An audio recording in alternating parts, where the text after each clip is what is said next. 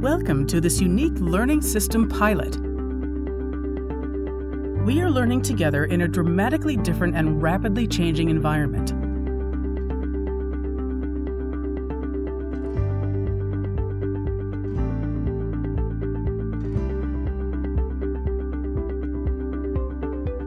We just completed our second face-to-face meeting with the National Line Officer team and are excited to share some of our learning and reflections. Here's a real microcosm during this pilot. For us, if we want different results, this is a place to practice doing things differently. This learning system team is testing, by way of a pilot, virtual learning and building a community of practice with a focus on effective decision-making.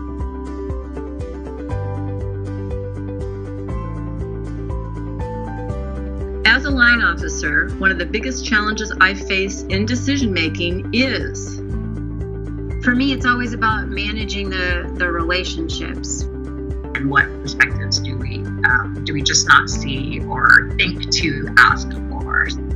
It's nice to make some of those decisions where people can see themselves in it. You know, your staff, your folks. Wanting to make change, but doing everything the same way and expecting a different outcome. Sometimes we're chomping at the bit to get into an analysis, and we find ourselves 6 weeks later and said, but what question are we actually answering? If you think of these elements as links in a chain, the overall quality of your decision is no stronger than your weakest link. Communicating knowledge and working together is more than just transferring information or having access to a database.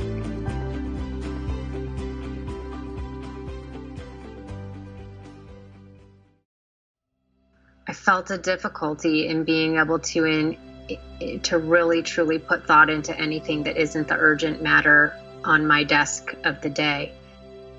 I can certainly identify with that. I often think of decision making kind of in two aspects, the rational side of my brain and my emotional side of my brain. And if I figure if I can balance those two, at some point in time, I'll end up with a decent decision. So for the better experts in the room than I, where does the emotional component fit in, the human being component fit in? Being attuned to the emotional reaction or response or feelings a decision or choices create is something to really be aware of, recognize, and to value, and to see how you can help that work with the rational side of things is really important.